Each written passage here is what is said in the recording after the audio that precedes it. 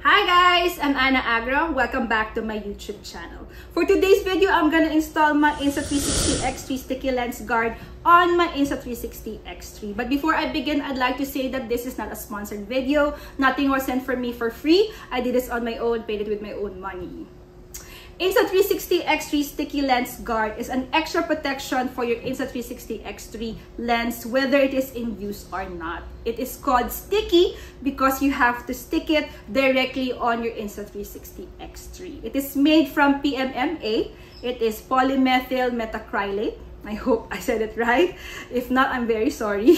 Anyway, it is not glass. It is a transparent thermoplastic. It is a lighter, shatter-resistant alternative for glass. So what's inside the box?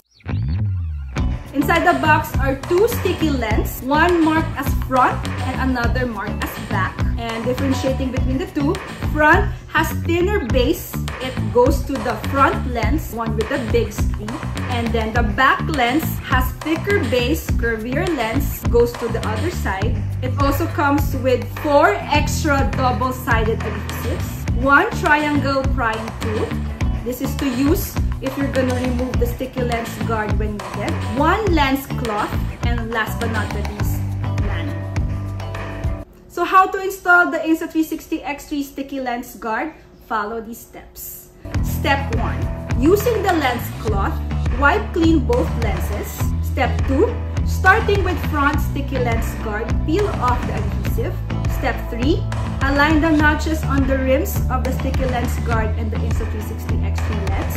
Step 4. Press and hold edges until it sticks together. And last but not the least, step 5. Repeat step 2, 3, and 4 for the back lens. So there you have it, the Insta360 X3 sticky lens guard.